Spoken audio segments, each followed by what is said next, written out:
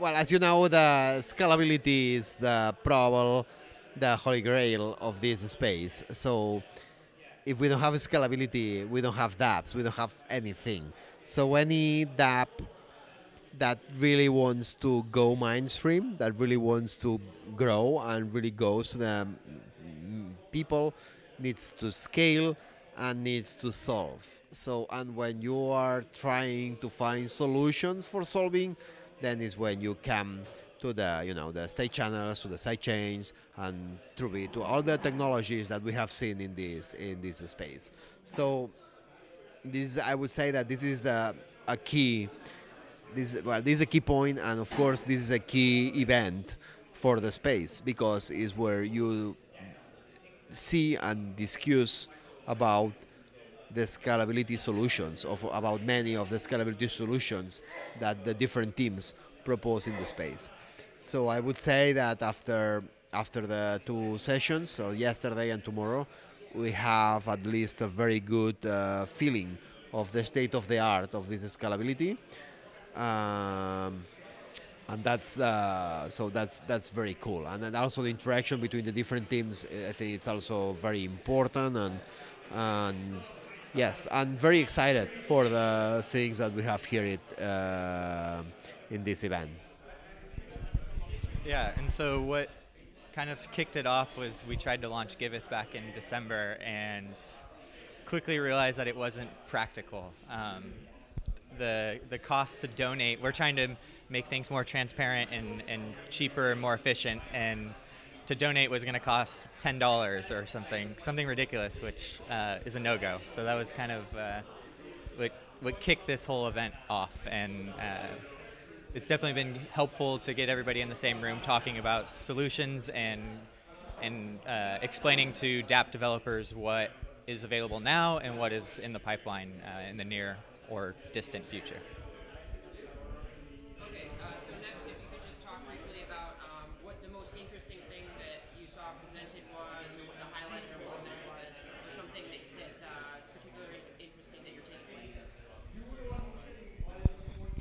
Yeah, well, for me, the main conclusion of this event is that side chains are going to happen. Of course, they are not the perfect solution. They are not the last solution, but that's a thing that needs to happen and that must happen. And I expect that this is going to be the year of the side chains. So this is something that the technology is almost ready. There are start being many side chains, so we expect that in the future it's going to be very important side chains running on the space. So this is probably the good news and the main news.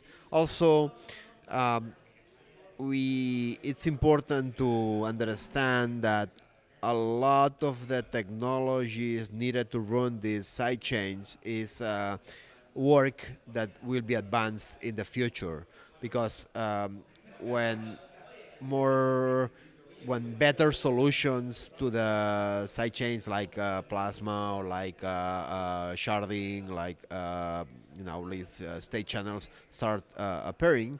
Well, especially plasma proof of stake, sharding, all these new technologies will need a lot of the things from the normal proof authority side chain. We are thinking about from block explorers, we are thinking about the wallet preparation, we are thinking even about the depths, thinking in the concept of different chains, we're thinking about the users, how the users will interact with these different chains. So there are a lot of things that needs to be developed in advance because we will need it anyway when the new technologies happen. And the other conclusion is that, well, state channels, it's gonna take longer, and that's probably the two big conclusions that I take away from this from these 2 days. Yeah, and this I have similar conclusions that sidechains are basically ready. They're going to be the scaling solution that is ready the soonest. There's definitely they're not ideal, but there's a lot of compromises that that you take when we go to the current sidechain solutions, but they're viewed as a temporary solution, so dApps can work now and moving and keep advancing to state channels and plasma and these more distant scaling solutions. Okay, so now specifically, what do you see the design of a 6-month solution looking like? And what do you see the optimal sort of Frankenstein's monster of a solution looking like 2 years down the line? So if you could take a direct roadmap to getting things working the quickest, that's the first one. And then if you could sort of combine the idea of state channels, side chains, something like TrueBit with off-chain verification, all of these things, is there a way that you would design those ideally? What elements would you use them in a long-term solution? For Giveth in particular, the immediate solution is definitely going to be sidechains. It requires the least amount of, like if you can run it on a mainnet, you can run it on a sidechain, and there's very little changes that need to happen. I think ideally in the future, you're going to be able to have sidechains more plasma-based, and you can submit fraud proofs, and you don't have to put so much trust into the sidechain right now, or as you would right now. Yes, and probably the interesting thing is all this interchain communication that this needs to be developed, and this is, of course, you start from the mainnet to the sidechain, but in the medium future we can expect not one sidechain but many sidechains with different bridges between these sidechains, so that that they continue to be interconnected one each other. And probably if you go faster, because developing a sidechain is right now it needs a lot of effort. You need to build these servers, you need to maintain these validators, you need to maintain a kind of infrastructure, you need to maintain a kind of block explorer, whatever. Now there is a lot of pieces that are not that you need to build by your own. I expect that this is going to be more generalized until the point where sharding at the end means that you standardize the way the sidechains are created, the way the sidechains are communicated between them, and then it makes more sense. So all this effort that we are doing now probably is not going to be done in 2-3 years. I expect in 2-3 years you create an application and automatically your sidechain or your shard is created for you, and you have all the pieces set it, and you don't have to worry about this infrastructure setup that we are that's so costly right now. So for me, this is the main roadmap that I see in the future. I'm more skeptical in the state channels approach. I think it's a good idea in theory, but it's very difficult idea to put in practice. So yeah, I'm a little bit skeptical. Maybe I'm wrong, but I don't see that so clear. There are many pieces that you need to put together, and clients need to be aware, and then you need these intermediate services, and you may end up in a situation where you are trying. That's going to be everything very much centralized in opposite to what you're pretending to do. But we will see. That's the time will give us the answer. Okay, so now, so far in the interviews, there's been this common pattern of people sort of, as for long-term solutions, they come down on one of either two sides. They either think that long-term, it's the obligation for the mainnet to provide a unified solution so that you have something like sharding handling this, or people are coming out in support of sort of webs of blockchains. And the argument that people are giving for webs of blockchains is basically making sure that you don't have a single point of failure. Can you just talk briefly on the relative merits of a single unified solution, long-term like sharding, versus pursuing something more like a web of blockchains? Well, I think they're going to happen both. There are different technologies in the space, and each blockchain will have his own way to create. Of course, web of blockchains. This is something that's gonna happen, but that's not incompatible with some of these blockchains that develop the sharding mechanism. So maybe it's going to be webs that are going to be bigger, and maybe it's going to be webs that are going to be smaller.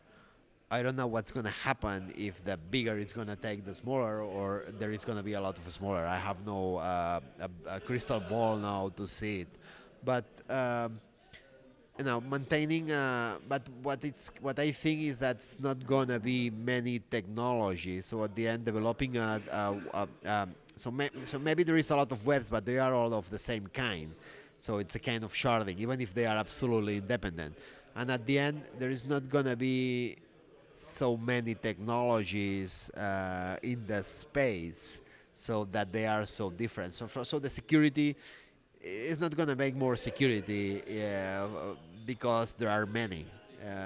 The security is going to be because there are many technologies drowning in that, and I don't see that there are so many. So yeah, I would bet that maybe in 2 3 years we see maybe two, three, four technologies, each one with many chains. Of course, those chains inside those technologies very connected between them, and then it's going to be some bridges between nets in these technologies, and we will see how they start connected one each other.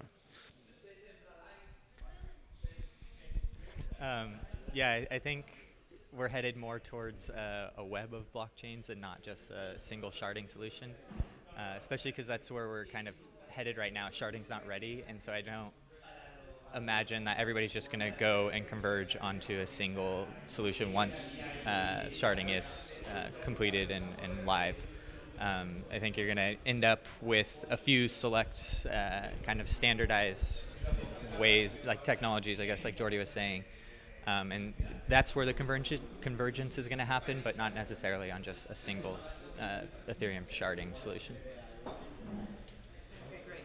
Now, if we could just get a sort of summary, what you liked about the event, what you thought was unique about the event, anything like that. Positive things, right? Yeah, no. For me, I would say that it has been a big pleasure to have these incredible teams here in Barcelona, in my city, seated all of them here in the tables, talking about the scalability, talking about the projects. So only that for it by itself, I think, is very has been very much positive. Of course, when you do an event of these kinds, of course there are always things that you can improve.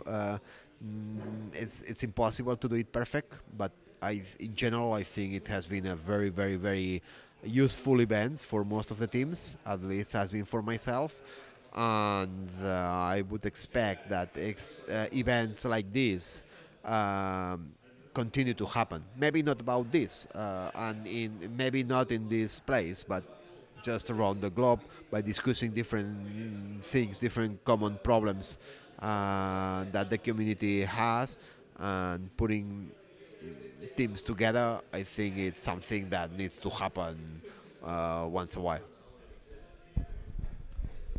I think the best part of the event was, just getting everybody together and kind of opening each other's eyes into their particular solutions. And as a dApp developer, like, maybe you're not quite aware of what state channels can offer you, and so having all these different teams and different scaling solutions able to kind of go into depth about how they're solving scalability was very useful. And then just getting everybody in the same room, and yesterday's event kind of was more just the scaling solution provider implementers, just getting them to collaborate and talk. And I think sometimes you can isolate yourself in this space and not realize that another team is doing very similar work, and putting them in the same room just allows, I guess, human contact, right, and advancing each other and sharing ideas. You always learn things. I would say that since I'm in the space, there has not been a single day that I have not learned something.